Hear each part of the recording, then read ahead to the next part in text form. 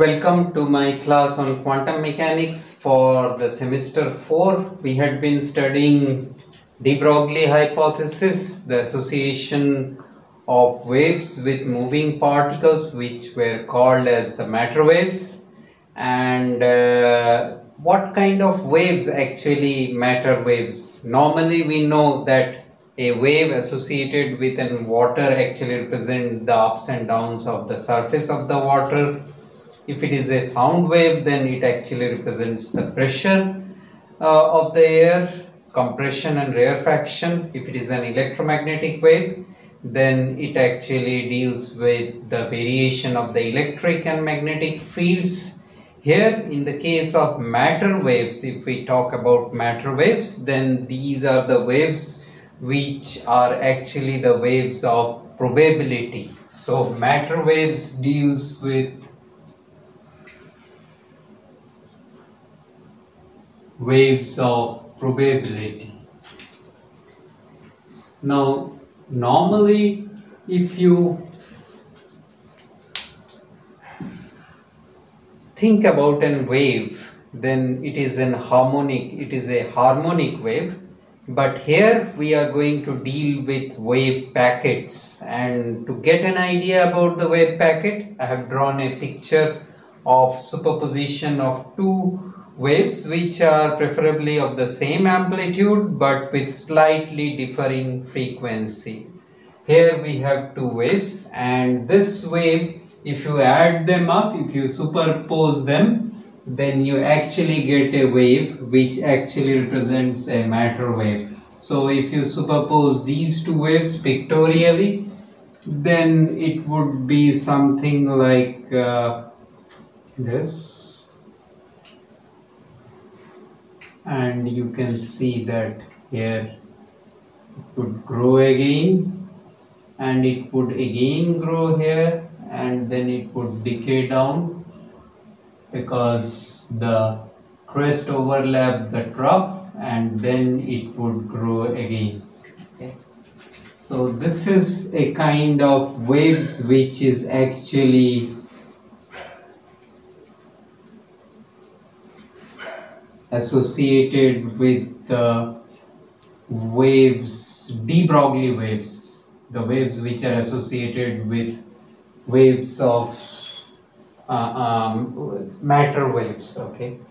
Now, if we really want to do the mathematics of this, then this is very simple. Y1, if you call this as Y1 and this as Y2 and this as Y, then Y1 can be assumed as A cos of omega t minus kx, y2 to be equal to again some amplitude, same amplitude, omega plus delta omega with slightly altering frequency, k plus delta k into x, and the superposition y1 plus y2. If you add up cos of alpha plus beta, you know that the relation is something like 2a cos or 2 of cos of alpha plus beta by 2 and cos of alpha minus beta by 2. So if we add them up, then this would be 2a cos of omega t minus kx. If we assume that delta omega and delta k are very small in amplitude, very small in magnitude in comparison to omega and k, so we can neglect that and we can write this, and along with that there would be a delta omega by 2 into t minus delta k into x, because delta k by 2 into x. So we can see that there is a there are basically two components of the resultant wave, as we have seen from our from the picture also. This can be seen. There is a phase part which varies very fast. The phase part is given by the velocity vp, which is equal to omega by k. This part is going to give you this, and then there is a group wave also associated with it, and the group part is given by Vg, which is equal to delta omega by delta k, the speed of the group wave is given by, and in the limit delta k tending to 0, for very small variation, this group velocity can be written as d omega dk. Now let us try to see what this phase velocity and the group velocity of the wave associated with matter of moving particle, the de Broglie wave, what actually this phase velocity and group velocity actually represent. For that we need to introduce the Planck's law, which we have already learned, and the de Broglie hypothesis. So let us talk about that. Now phase velocity can be written, omega is nothing but 2 pi nu, which is equal to 2 pi into nu is nothing but, according to Planck's law, E is equal to h nu, which is equal to mc square. So we can say that nu is mc square by h, okay, and k, which is equal to 2 pi by lambda, which again this is Planck's law,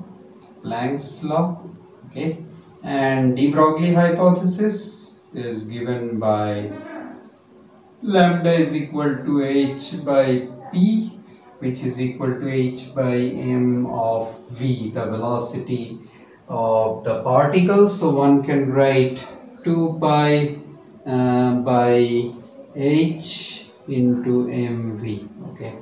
So obviously the phase velocity is given by omega by k, and if you substitute this Planck's law and de Broglie hypothesis, then this becomes c square by v, okay.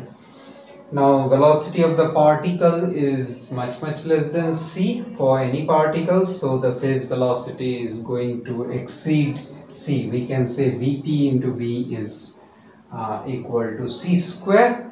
Now if we want to have an idea about the group velocity, which is equal to d omega dk. Now omega and k both are function of velocity. I should write this mass as the moving mass. Actually this should be equal to gamma mv and gamma mc square, where gamma is a factor given by 1 by root over of 1 minus v square by c square, the relativistic factor.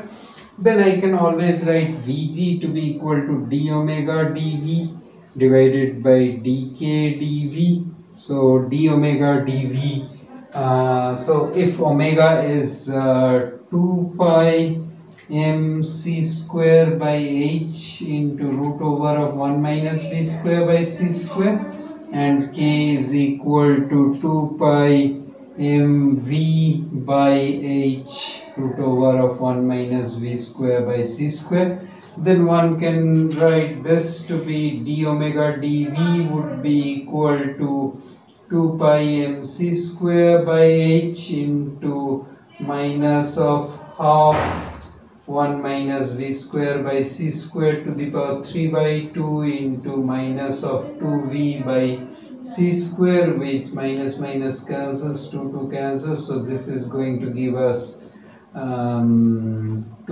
pi mc square, c square cancel out, so 2 pi mv, okay, and divided by h into 1 minus v square by c square to the power 3 by 2. Similarly, if one wants to calculate dk by dv, that can also be done. So this would be equal to 2 pi m divided by h 1 minus v square by c square to the power half, and plus 2 pi mv divided by h and minus of half into again minus of 2v by c square into 1 minus v square by c square whole to the power 3 by 2, which gives us this minus again cancels out, 2 cancels out, and then we have a v square by c square. So this, if we take into account 2 pi common, h into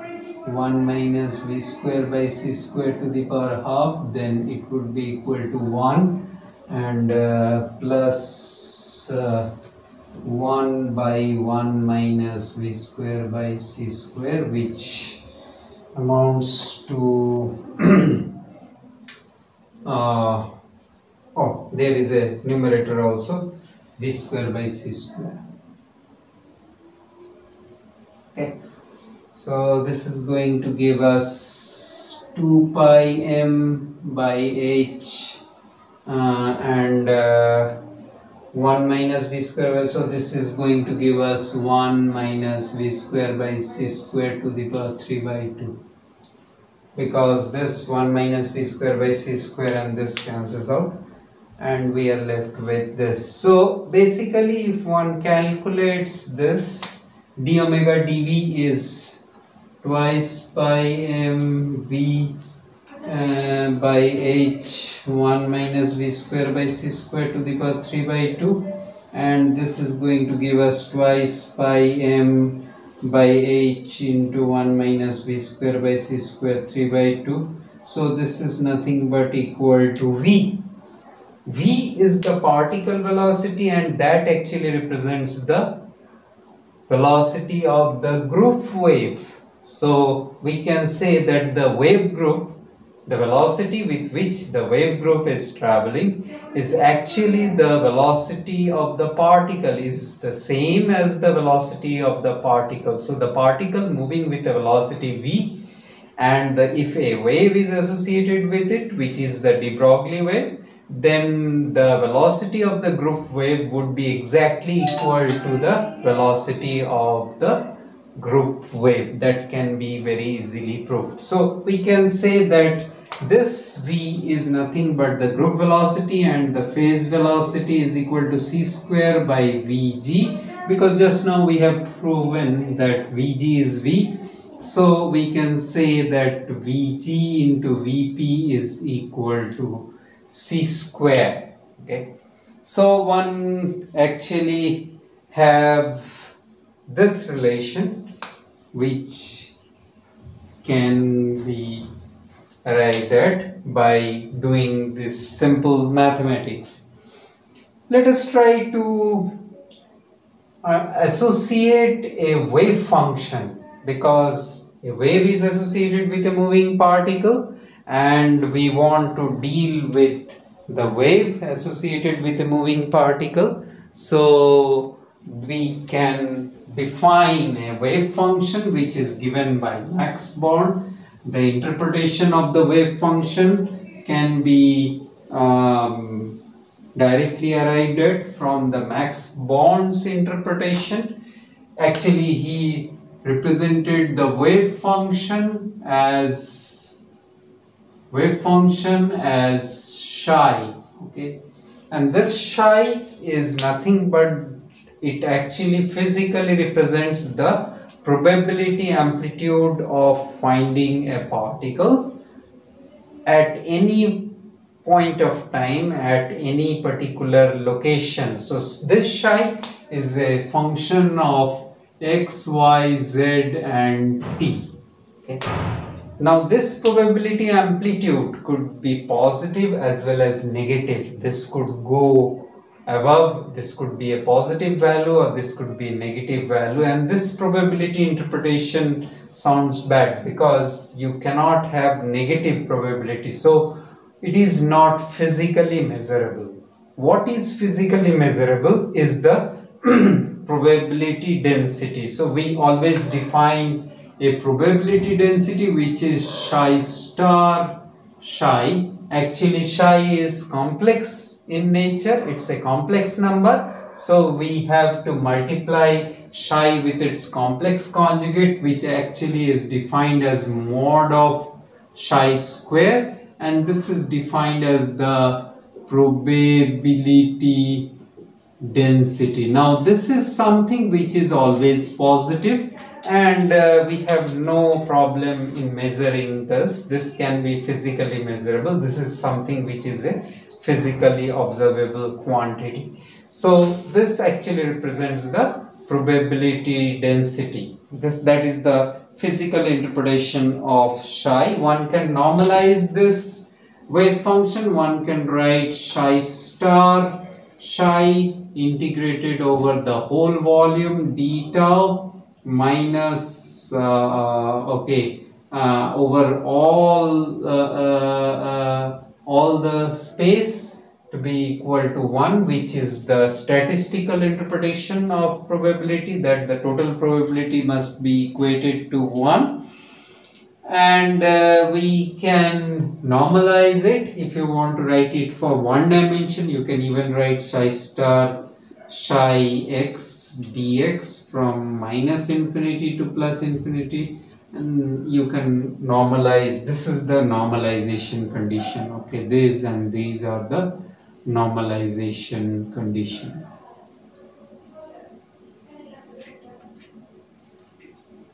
The psi square is actually normalized, the psi star psi is actually normalized.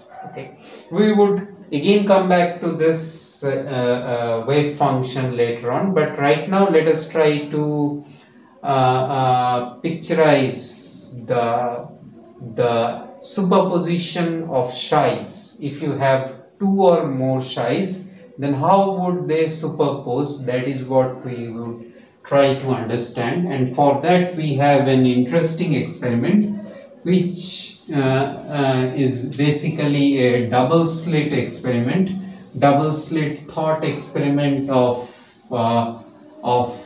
bullets, of electrons, of photons, and then you can understand how this psi must superpose.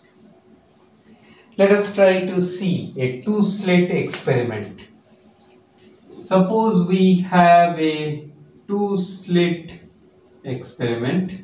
This two slit experiment, you can think this two slit as two holes, and you can actually picturize this as the same as that of Young's double slit experiment. We can do the same experiment with a bullet, with bullets, as was explained by Feynman in his volume 3 book. Let us first of all think of a gun, okay, a bad gun which actually have bullets which can go in this fashion, and this fashion, and we have two slits, slit S1 and slit S2, and then we have a wooden wall, and suppose I cover the slit S2, then what would be the number of bullets which are embedded in this wooden wall? Then if I plot the number of bullets, then it would be something like this.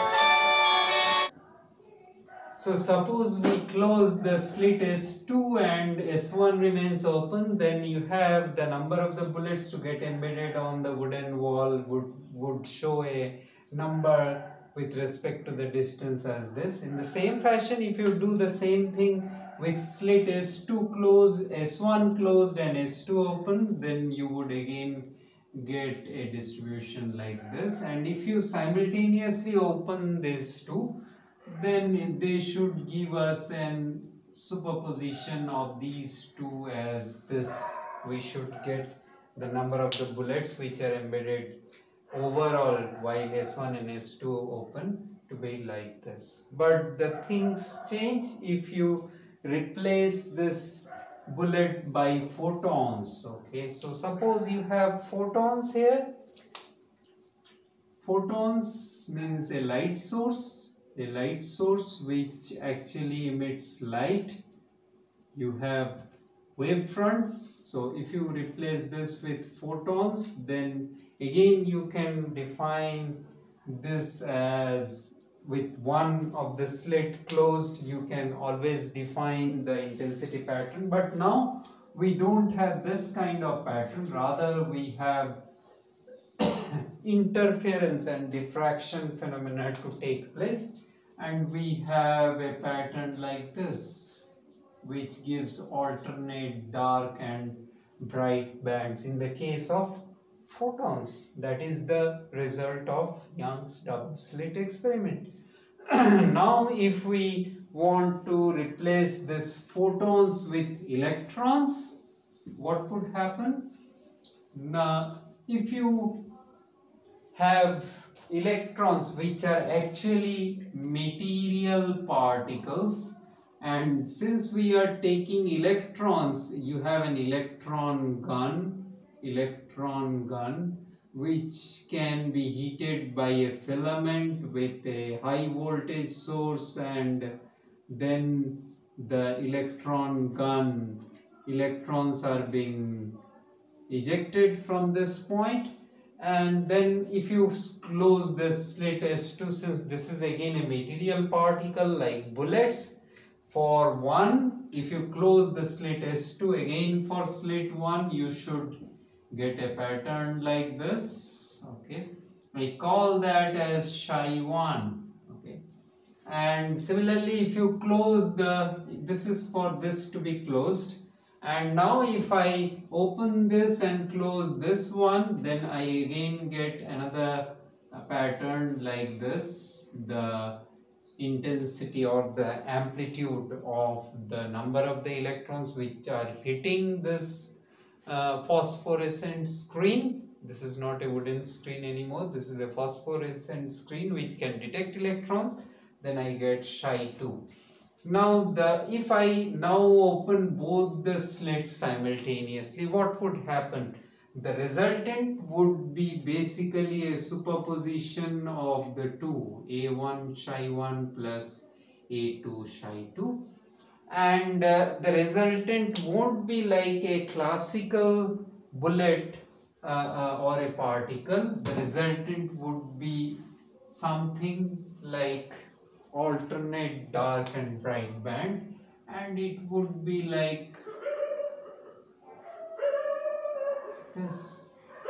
The reason being, Chi, which is the probability amplitude, if I say that Chi for one slit, for S2 closed, we have the resultant intensity to be only proportional to Chi1 square. For S1 closed, we have the resultant intensity to be proportional to only Chi2 square. But for both open, for both S1 and S2 open, the resultant intensity would be proportional to Chi square, which is nothing but proportional to Chi1 plus Chi2 whole square. Okay, it's Chi, which is a linear combination of the two, and so this is not only proportional to Chi1 square and not only proportional to Chi2 square, but there are terms like Chi1 star Chi2 plus Chi1 Chi2 star. These two are actually giving rise to that alternate dark or alternate less intense and more intense region, where more number of electrons and less, these are the less number of electrons and these are the region of more number of electrons. So it is something which arises because Chi itself is a complex number and Chi actually adds up like a linear one. So from here we can interpret something about the nature of the wave equation, which is as follows. The wave equation must be a linear one because the solution of the wave function, which is Chi, is a linear combination of the individual components, individual contributions, individual slit contributions or individual wave function contribution. So that is what we can interpret, or that is what we can infer from this experiment, that the wave equation must be a linear one if it is to obey, or if it is to agree with this experiment, with this double slit experiment. Okay. Let us now talk about something about the uncertainty principle. We talk about a gamma ray microscope, and after that we would actually go on to the wave equation. But before that, let me finally talk about the position measurement using gamma ray microscope. How can one actually measure the position of a particle, of a quantum mechanical particle, using a gamma ray microscope? Now, what is a gamma ray microscope? This experiment is called a thought experiment because it is impossible to actually focus gamma ray with some kind of optical lens, but still we want to actually track a particle by using a set of gamma rays. These are the gamma rays which are actually being incident on a particle. These are the gamma rays, okay, and they are being scattered so that they can get focused within this particular region, within this small region, so as to